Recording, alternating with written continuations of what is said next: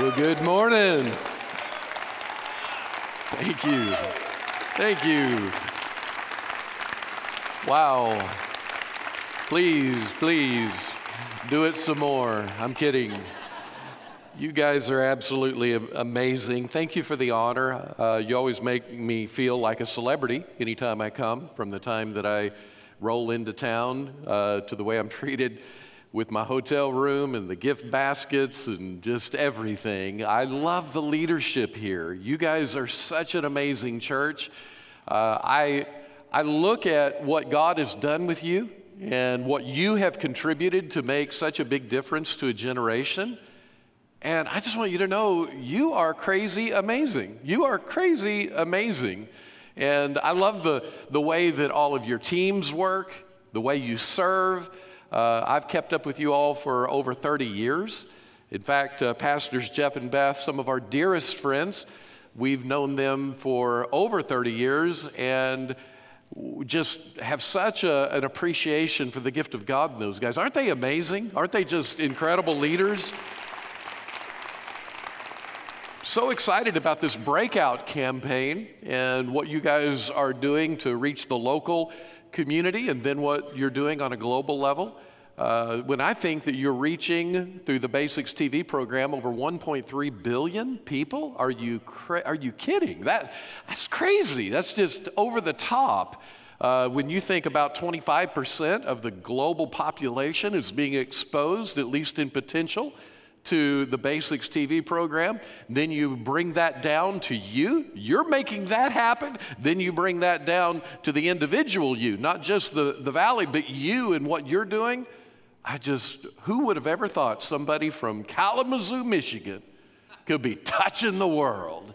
Don't you love that? I love that. You should give yourself an applause. As I said, Tina and I have known the Joneses for many, many years, and I remember coming over to their house when the kids were in a picture frame on the wall, and Eric wasn't born yet. He was in the womb, and so his picture was a sonogram. That's how long we have history with the Joneses, and I really adore them. I adore the kids as well. Let me introduce to you my family. My family, Tina we've been married 28 years. Isn't she beautiful? I look at her and I'm amazed. I'm amazed she said yes, and I do. And then over to the right is Evan. He is 24. He serves on the team at Elevation Church in Charlotte, North Carolina with Pastor Stephen Furtick. And then to the left is Mitchell. He's 21, and he is at Hillsong along with his cousins, the Joneses. And I told Pastors Jeff and Beth to give him a hard time when they're there. Hopefully they'll buy him some pizza or something. But that's my family, and they say hi, Tina does, and just so honored to be here today. The series that we're in is called Easy Money. Easy Money. I've loved listening to Pastor Jeff talk about first the heart of money, and then secondly, the health of money. So practical. You got amazing tools to use. And I'm just going to tap into the emotional side of that health quotient. When I think of the whole word easy money, the phrase easy money, first thing I think is there ain't nothing easy about money. It's not easy to get, it's not easy to manage, it's not easy to keep, it's not easy to grow, it's not easy to share, it's not easy to relate to. When you saw the picture of Tina, she and I have completely different personalities when it comes to money. When I'm 5 years old, I was given a bank of $5 of nickels. We went on vacation. There was an arcade. Back in those days, it was just pinball machines. And you paid a nickel for them. My brother and I come rolling in. He's 2 years older than I am, and we start playing these pinball machines. Well, as soon as you begin playing, I got $5 worth. I mean, that's going to go a long way. And I'm so happy about it. I'm playing one little game after another. Before long, we get a bunch of other vacation young people that crowd around to watch. Well, I just love the feeling of giving them nickels so they could play. So I start passing the nickels out, and I found that I'm their friend. I found that I had some value. It's crazy how emotionally exciting that was. I went through my $5 and nothing flat. And I remember the emotions that were behind it, how that made me feel, right up until I ran out of my last nickel. And my feelings changed. I leaned into my brother and I said, "Hey, Chris, how about some nickels? I'm out of mine." And that little stingy thing, he wouldn't give me a nickel of his. He said, "No, you already got rid of all yours." When I was in my teens and early 20s, I had zero concepts of budgets. I heard about them. To me, a budget was if you have the money, spend it. And you tried to stay somewhat close to, whatever income you had. Of course, you had margin with a little credit card. And then I knew that I wasn't really healthy. I knew it wasn't right. I was told that I needed to have a budget, a real budget. And so I began to work through it with somebody who was coaching me. And as I went through this budget, I realized I don't have enough money to budget. At least that's how I interpreted it. And I remember the emotions of that. I remember thinking about how powerless I was for my dreams. I'm a visionary. And I remember experiencing all of this shut down. I don't even want to think about it. I just shut down. So I knew I wasn't healthy. And then I met Tina. Tina's background is somehow in her genetic profile, she is just a young girl. I'm talking in that 5, 6, 7-year range. Her siblings and her would be given a quarter whenever they'd go to a convenience store on a vacation trip. And the siblings would go and spend every bit of the quarter as fast as they could and consume the candy as fast as they could. Tina, on the other hand, something in her was completely different. She would take that quarter, she'd buy a 1 nickel piece of candy and save 20 cents. And then that would accumulate over time. She was a prolific budgeter. She worked at a bank when I met her. She was somebody who was very mindful of her resources. She and I meet, we begin to date, and then we get serious and we have to have the conversation around money. And I'm like, "I need you, girl. I need you." And she's like, "Yeah, but I think there's going to be tension before long because you're going to feel so constricted for the way I roll because I'm a visionary and she's all about structure." I'm offensive in the game of finances. She's defensive in the game of finances.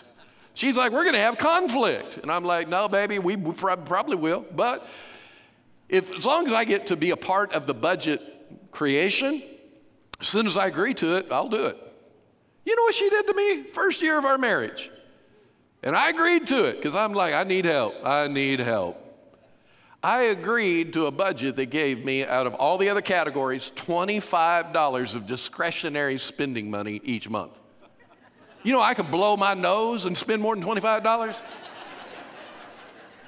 I'm like, you gotta be kidding me. At the first, very first month we're married, I blew through that $25 in the first 2 or 3 days. Then I got to where by the end of the year, I could spread that thing out and I could manage that for the year. So Tina gave me a raise in the second year. I got $50. You know how much I got today, 28 years later? $50. I'm 54 years old. I at least ought to get 54, don't you think? That is absolutely crazy. Tina and I have a relationship around money that continues to have a level of tension in it. We have worked on ourselves. We've done things to move ourselves into further health. And I can say, when I look at our portfolio, that it's because of Tina's talents that we're able to be in the position that we're in. Today, we have no consumer debt. Our house is paid for, cars paid for. We put 2 kids through college, and that got paid for. We are in trajectory to have our goals in retirement. And so we have a great position, and I would give the massive lion's share of the credit to Tina and her gift set. Wouldn't you think that that would be enough to resolve the tension? Not at all, not even remotely.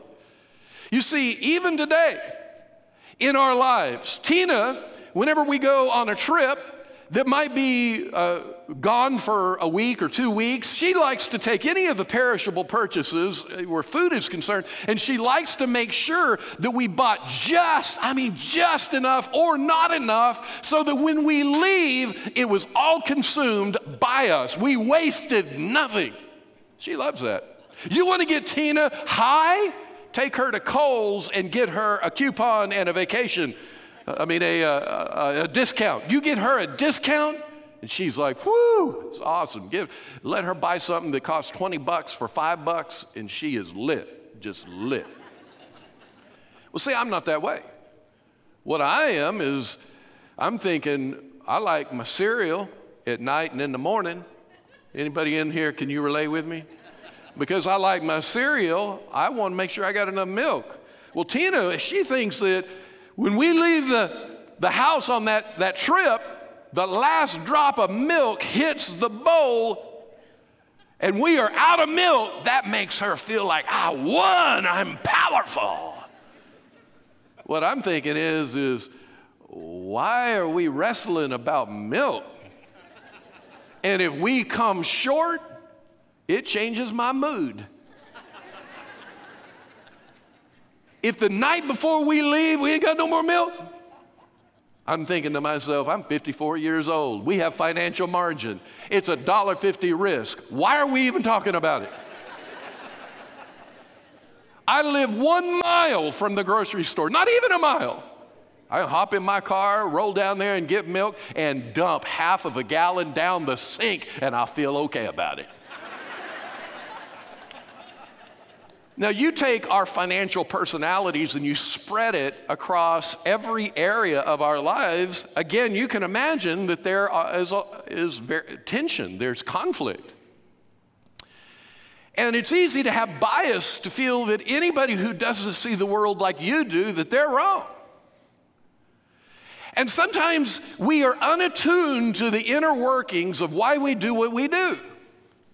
Why is my personality in finances, and why is her personality in finances, without the judgment of right or wrong? And for you, I'm curious, what is your conflicts? Why do you do what you do? And when you think about money, how do you process the emotions below it? Are you stressed about money? Do money worries keep you up at night? Do you argue with your spouse about money? Are you your own worst enemy when it comes to getting ahead? Do you have guilt and shame because in church you're going to hear about generosity? You're going to hear about this thing called the tithe, 10%. And what you're going to eventually do is build a shame profile and identity emotionally. I am a spiritual loser because I can't get my stuff together to do the tithe thing. Are you somebody when financial discussions come up? Because in therapy rooms, the two biggest conflicts are around sex and money.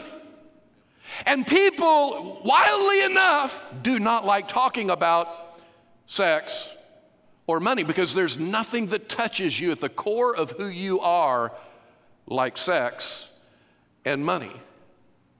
Even Jesus would say, where your treasure is, there is your heart also.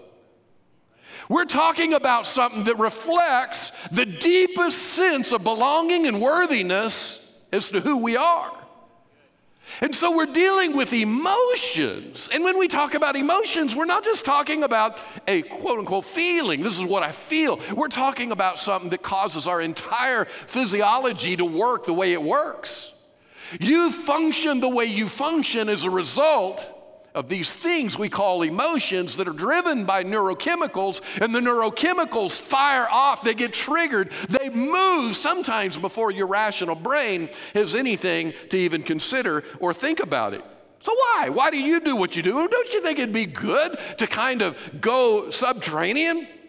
Begin to look underwater and see what it is that's down there? To see why you do what you do. Well, let me tell you where I'm coming from, because I'm about to geek out on you for the next 16 minutes. I am a certified professional in the treatment of neurobiological and psychological processes in compulsive and addictive disorders. I've been trained by the International Institute of Trauma and Addiction Professionals, and I'm fascinated by human behavior. And I gotta be honest, in many of our stereotypical Christian profiling of why we do what we do, we hit a box and everything has to fit in that box, and we don't understand that the Bible allows for and actually inspires us to think differently about the way we do what we do. So let me take you through a little bit about your brain, why you do what you do. The triune brain was a 1960s presentation by a neuroscientist studying animals.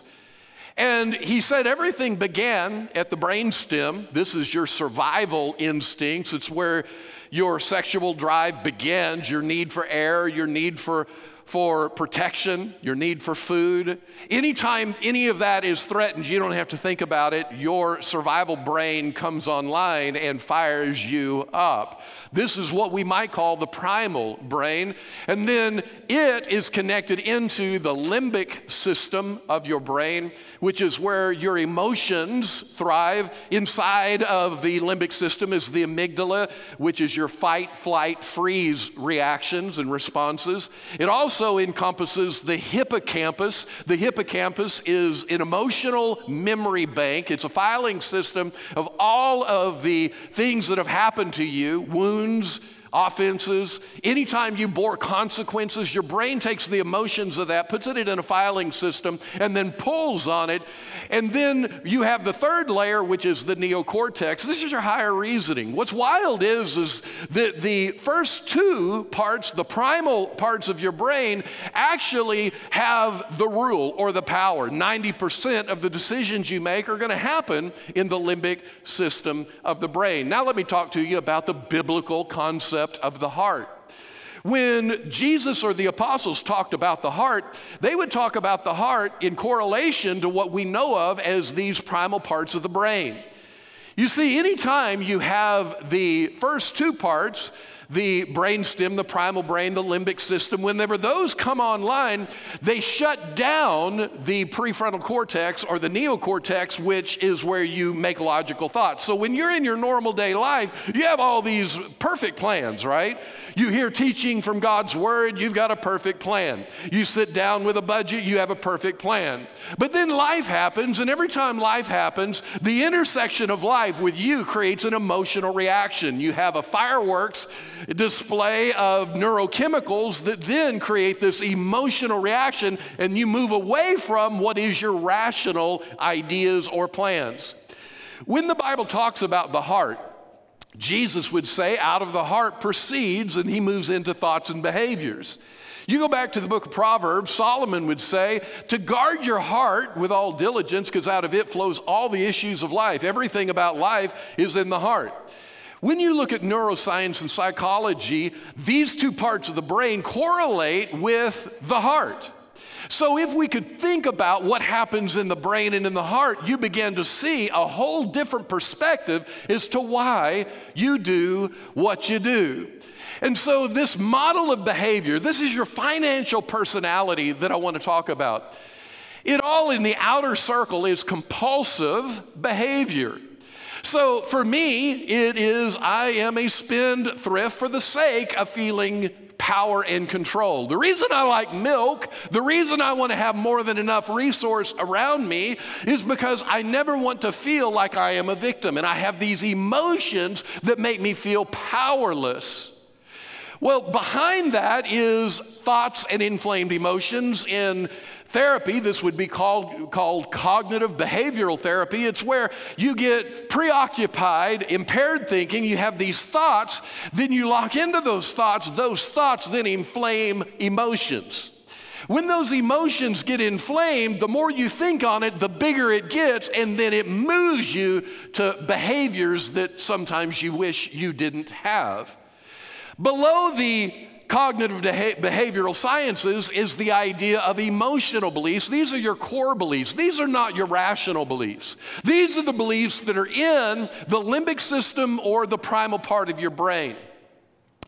The reason that's so important is because remember, if this primal part of your brain, the limbic system, fires up, it shuts down the rational side of the brain, and you begin to function out of the innermost part. Now, let me just say as a caveat that today our understanding of brain science is much greater than it was in the 1960s when triune brain was presented. We know today that there's a lot more complexity, a lot more that happens, but for the sake of human behavior, for the sake of understanding in a compartmentalized way how you do what you do and why you're motivated that way, I still see tremendous value in digging into these components of the brain.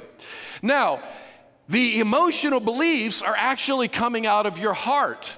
Emotional beliefs are beliefs that are drilled into you. Sometimes you have them before you're even born. They're genetically transfused into you. Even in the Old Testament, the Bible talks about that the curse would go from generation to generation, even to the fourth generation. Well, today we have neurobiological research that shows us that even your great-great-grandparents, that their actual genetic profile can often be put into you, and whatever was in their neural pathways can be passed into you. Isn't that crazy? It's almost like God knows more about you than you do. It's kind of interesting to consider. All of that comes from the heart. The heart, again, correlates with this part of the brain, and we've got to consider that when we think about our personalities. So inside of our heart, we've had these trauma experiences, we've encountered wounds, we've had witnessing of things that were consequential to us. We saw somebody suffer. We felt the power of having money even as a little kid, and then we felt the powerlessness of not having money and what that did to us. And before long, we build these personalities. These core beliefs come up, and then they give to us a thought. We get preoccupied on that thought, inflames the emotion, and then we behave in our finances. So today, if you're sitting here and you're like, man, I love hearing about budgeting. Not really. In fact, if I tune in, I hate hearing about budgeting, because it makes me want to shut down. I get depressed. I feel powerless. And what we do is, because we as human beings hate discomfort, we hate the uncomfortableness of our emotion, we tend to ignore it. We turn away and we're like, I don't want to hear that emotion. I don't want to feel that, so we stuff it. And when we stuff it, what we don't know is that it will build steam and finally explode. It's the way you're designed.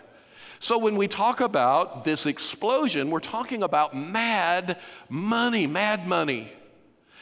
Mad money is just a street term I would use to describe monetized rage. First, you need to know that there are things called financial disorders built into your neurobiology and psychology.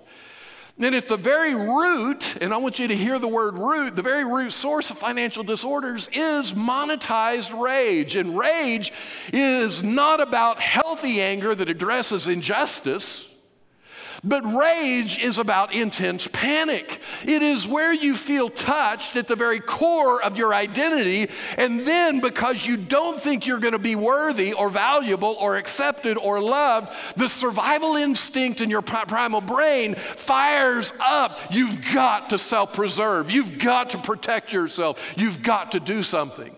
Well, we repress the attunement to our emotions so well over time that the next thing we know, in the repression of those emotions, we end up acting out in passive-aggressive, manipulative, and even exploitive kind of ways. So when we talk about this issue of disorder or the issue of mad money and monetize rage, I want to say something to you that will be helpful, because we really desire today to tame your shame and make you healthy before you're wealthy.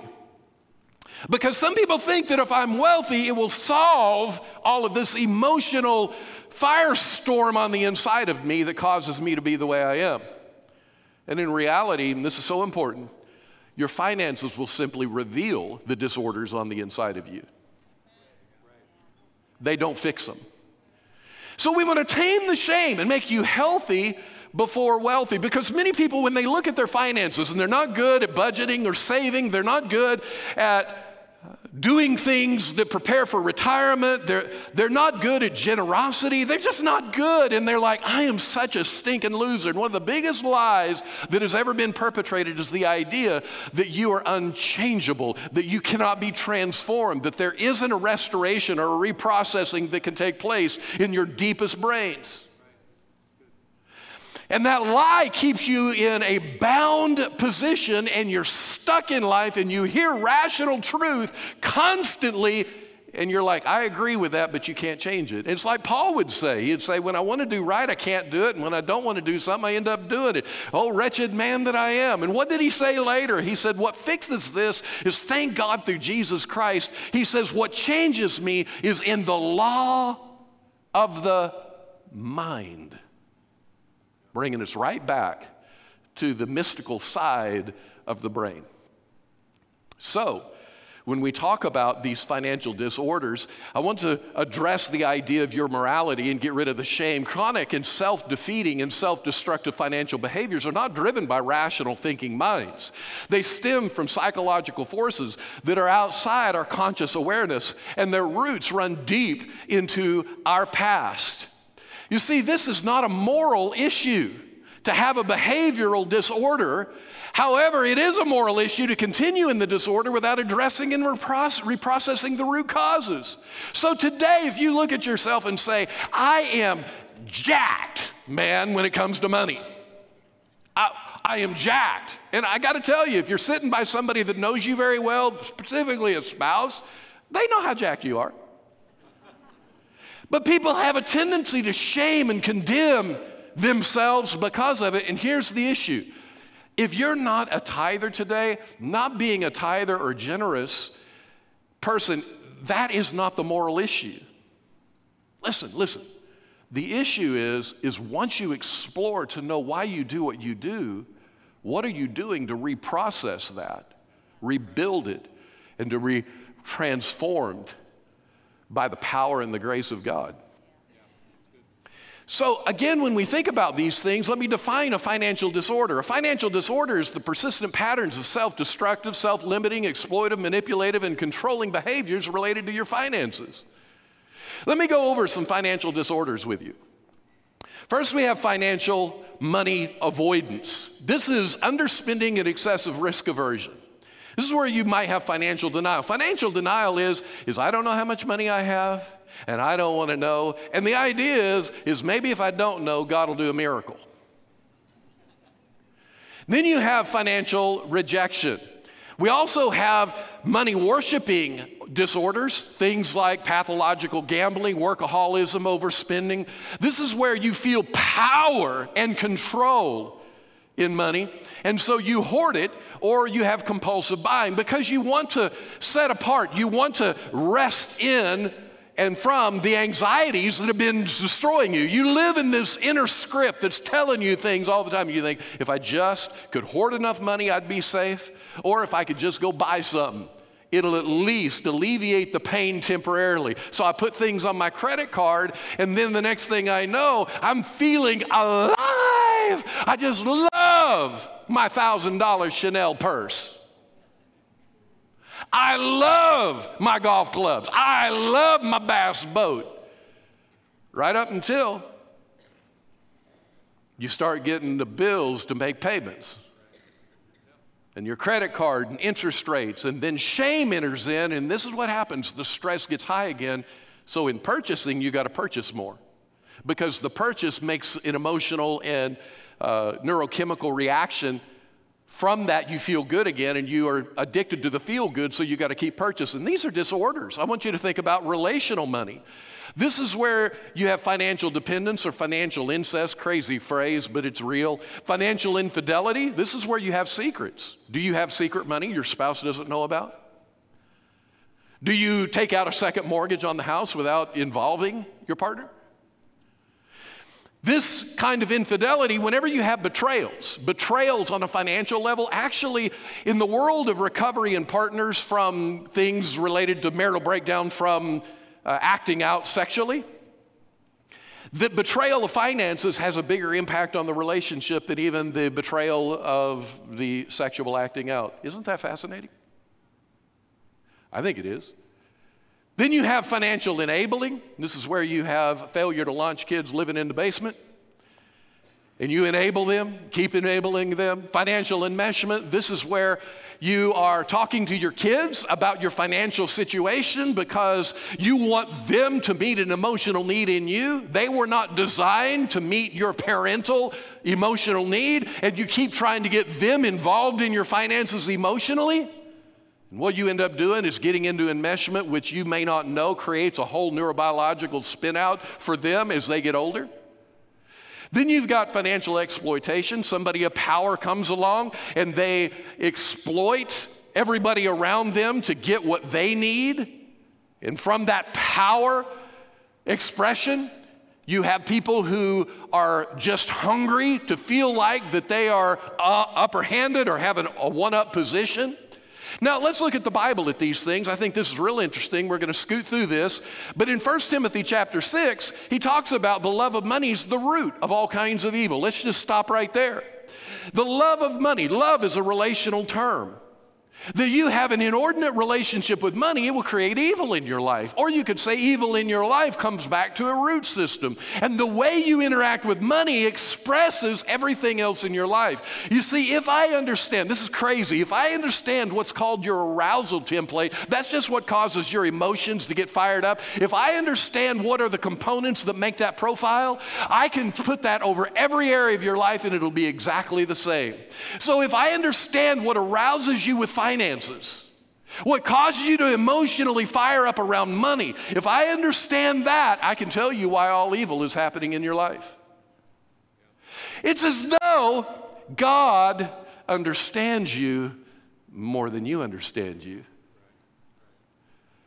And so we have the roots and we have love. Now, Jesus says this, that you're going to love either money or God. You're going to be loyal to money or God, or you're going to serve God or mammon, money. The next part gives us the breakdown of those words. Serve God, love God, devotion to God, serve money, hate, not love God, despise God. Notice there is no in between.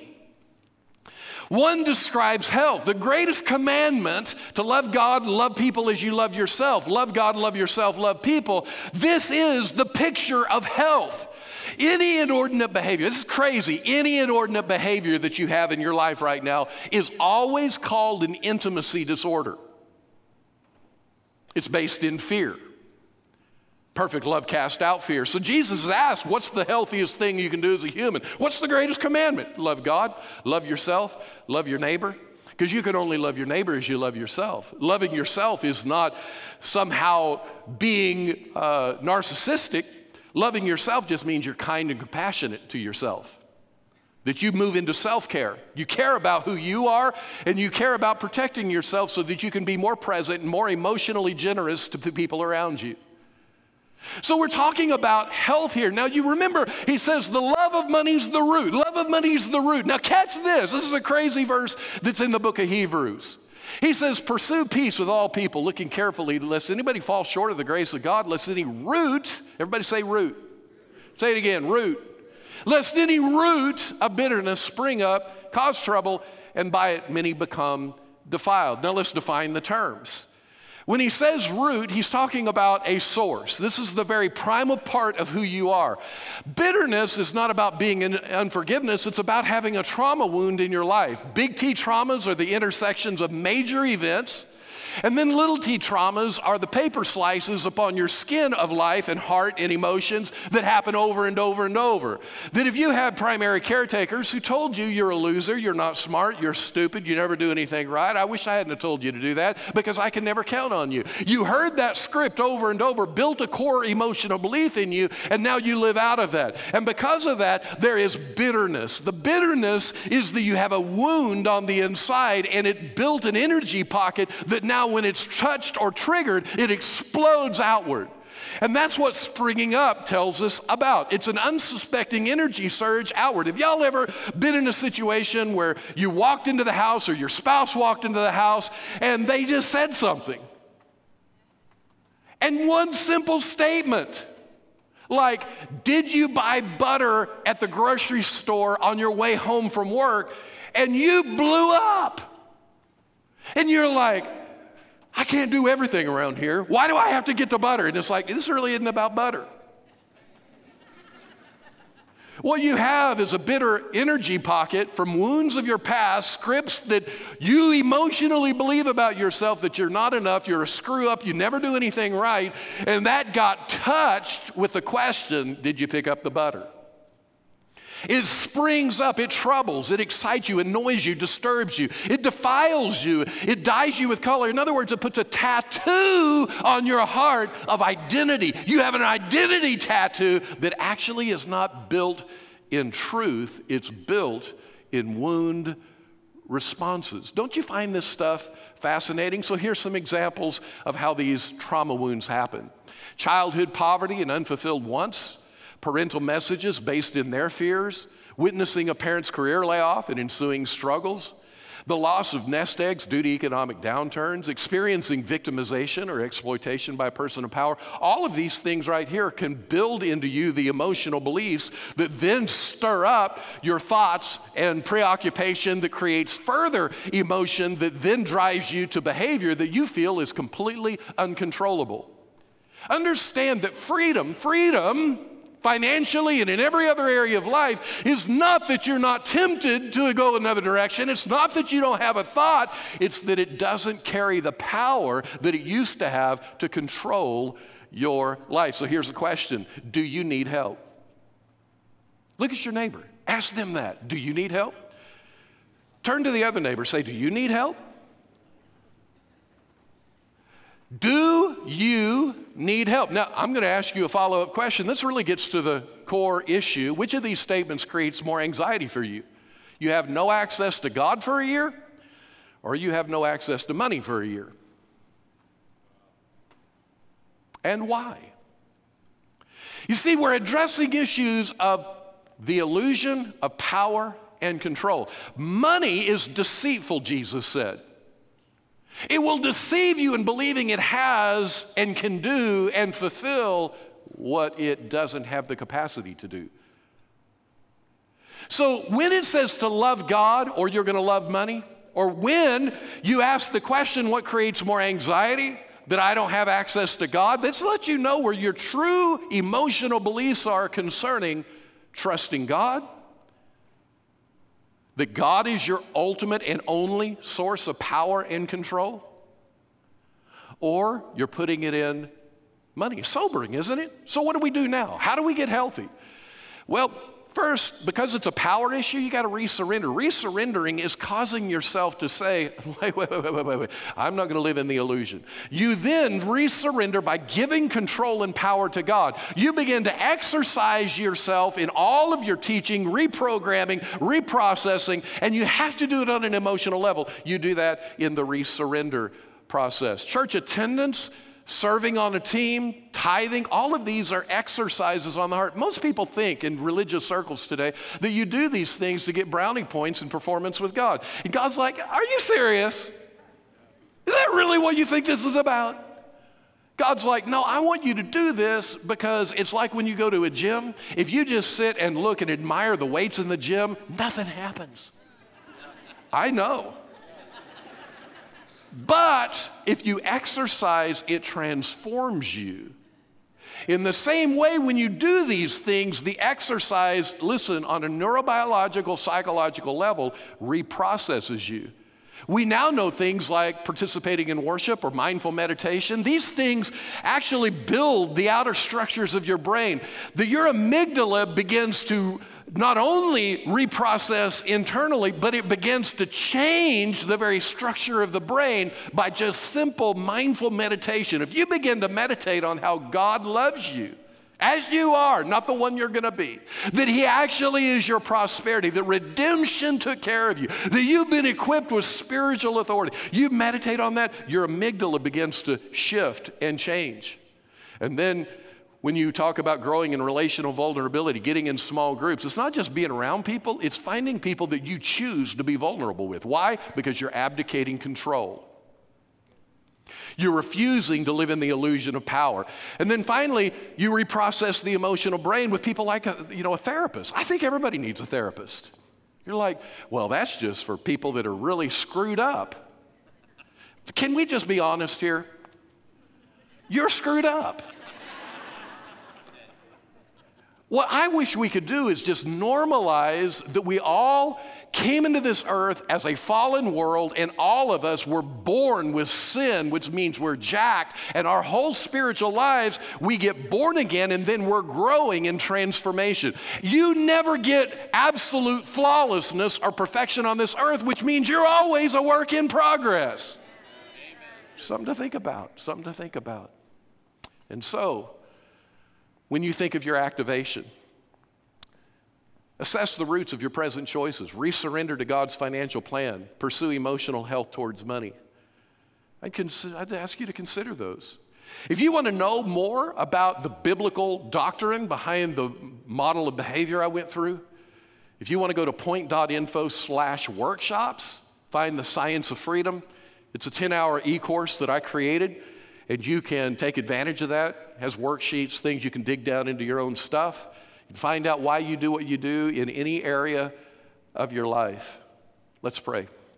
Heavenly Father, thank you for the privilege of knowing ourselves. One of the beauties of when we get to heaven is we will know even as we are known. Something about you that wants us to understand us. That you want us to be aware of what's happening inside of us, to know the state of our heart. And that God, you would give us transformation. God, there's people in here today that are living under intense shame. Shame around money. They've lost so much. Shame around decisions they've made financially. Shame around not giving as much as they know they want to. Shame around not having budgets, just being shut down emotionally. God, we know that it's really not even about money. Dude, if somebody will shut down around money, they shut down everywhere, because money's just really a magnifying glass of what's happening on the inside. And so today, we surrender ourselves to you. We give you our hearts and minds, and we can't do anything at the choice point today, but what we can choose is to become healthy, to learn and to grow and to use tools to reprocess, because everybody can change. Nobody has to stay the way they are. That is the good news of the gospel. We thank you. In Jesus' name.